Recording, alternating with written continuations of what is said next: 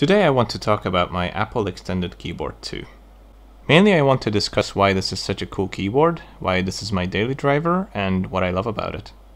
When I first saw the Apple Extended Keyboard, I just knew I had to have one of these. Simple but elegant styling, beautiful white keycaps.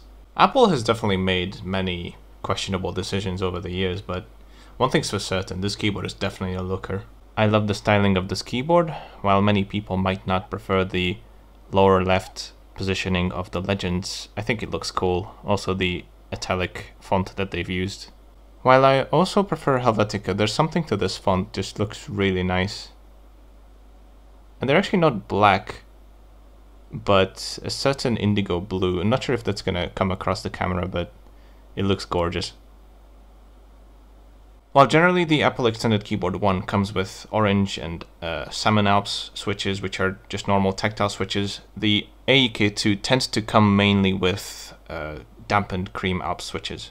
That may be also the reason why the AEK2 tends to harbor a lower price point than the AEK1.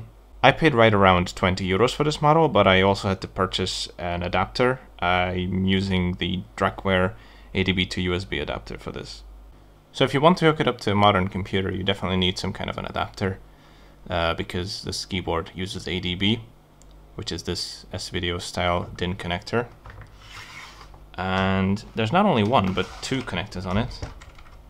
So you can decide which side the cable should come out of. But not only that, if you happen to have one of these weird little one-button mice, then you can just go ahead and plug it into the keyboard. Daisy chain it, so you have less wires hanging around, I guess. Although I don't know why you would want just one button, yeah. So when I got the keyboard, it actually was in fairly dirty condition. The case was a bit yellowed as well, so I did some retro brighting on it, and I have painstakingly opened up every single switch on the keyboard.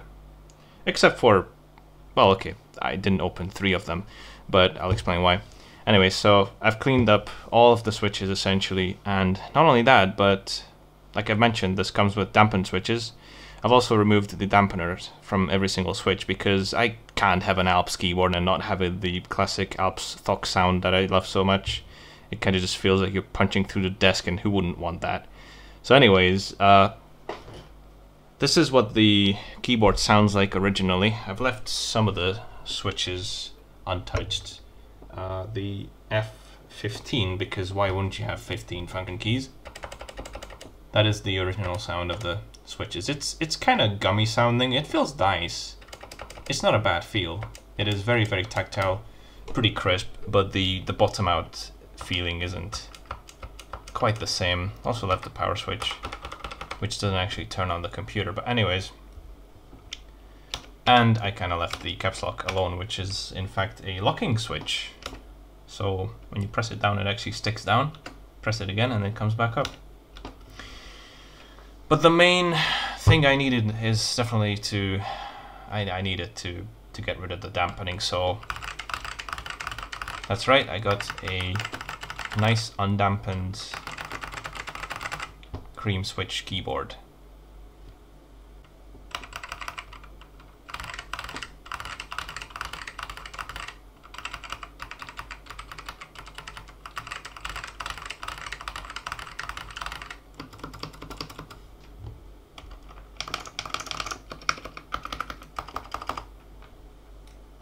One thing I found really odd about this keyboard is how they've actually lengthened the right side of the keyboard, the alphanumeric cluster.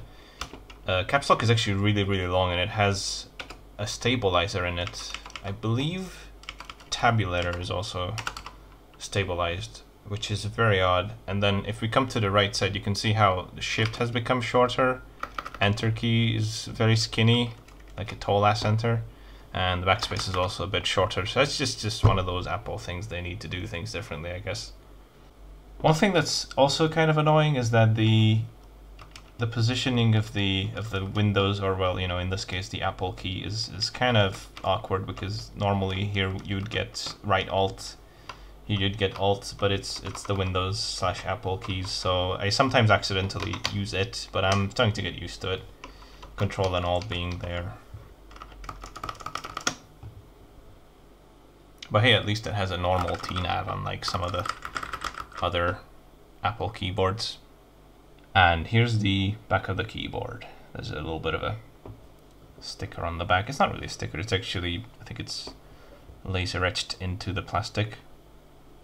The keyboard doesn't come with flip-up feet. Instead you get like a pull-out mono foot, flip-up foot. You just slide this over and then a big foot comes out. It's a bit flimsy. I don't really use it, but I don't really need it either. I think the height of the keyboard is just right, and I usually don't use flip-up feet anyways on keyboards. I mainly use this as my daily driver for my gaming PC. Now, sometimes it can be a bit awkward having to, say, crouch in a game with control, which I found a bit problematic because of the layout of the keyboard, how they've kind of stretched the left side of it a little bit, which means they've put control a bit further on the right, further on the left, sorry. So when I'm using WASD and then kind of have to reach over with my pinky to control, or kind of use some kind of a weird hand shape to do that, but it's kind of a minor thing anyways. It's still a very usable keyboard for gaming. It doesn't have N-key rollover, but I haven't really run into any issues gaming so far, you know, not being able to press enough keys. It was alright.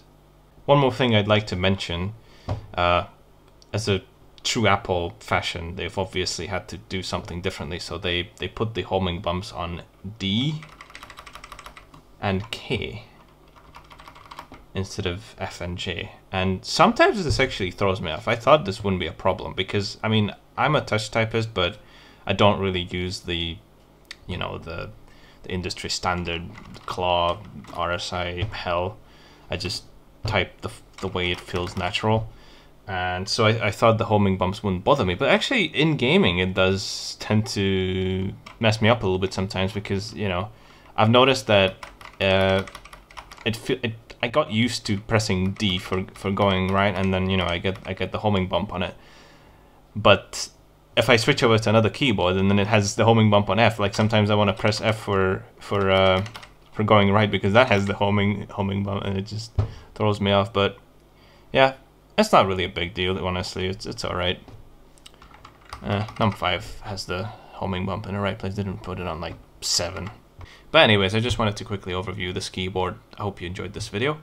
And I really love this keyboard. I love keyboards. I love retro keyboards in general. So I might make more of these videos when I just quickly glance over some of the things about my keyboard collection. I've got quite a few, so I could show you some interesting ones, I suppose. And now let's clickety-clack on it.